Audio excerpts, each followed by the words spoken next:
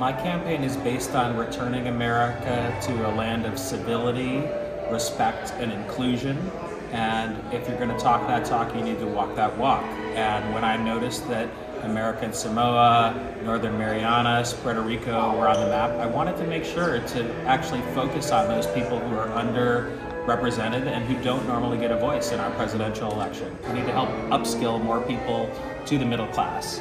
Now, also, I've become frustrated with the fact that our government is completely dysfunctional. The people that are running our government are geriatric. We actually need to move people who are more of my generation and even the younger generation into politics and start moving things forward.